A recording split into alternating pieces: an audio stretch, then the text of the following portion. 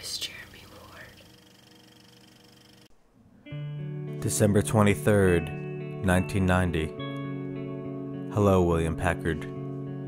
No, you're not down. Maybe I'm down. Sometimes I feel like my skivvies are down around my ankles and my butt is a target for hyena turds. Listen, your Pincus is awful hard on the poets. I thought I was hard on the poets. Well, I'm glad I get by him.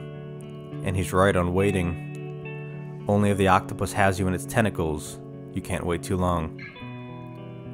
On waiting, I know what he means.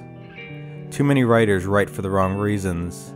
They want to get famous, or they want to get rich, or they want to get laid by the girls with bluebells in their hair. Maybe that last ain't a bad idea. When everything works best, it's not because you chose writing, but because writing chose you. It's when you're mad with it. It's when it's stuffed in your ears, your nostrils, under your fingernails. It's when there's no hope but that. Once in Atlanta, starving in a tar paper shack, freezing.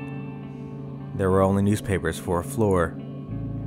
And I found its pencil stub and I wrote on the white margins of the edges of those newspapers with a pencil stub, knowing that nobody would ever see it. It was a cancer madness. And it was never work or planned or part of a school. It was. That's all. And why do we fail? It's the age. Something about the age. Our age.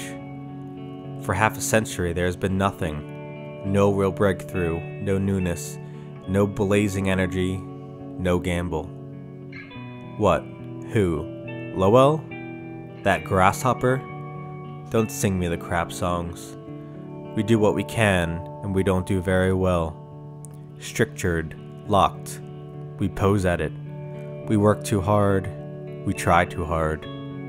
Don't try. Don't work. It's there. It's been looking right at us, aching to kick out of the closed womb. There's been too much direction. It's all free. We need to be told. Classes? Classes are for the asses. Writing a poem is as easy as beating your meat or drinking a bottle of beer. Look, here's one. Flux. Mother saw the raccoon, my wife told me. Ah, I said. And that was just about the shape of things tonight. Happy New Year. Signed, Charles Bukowski.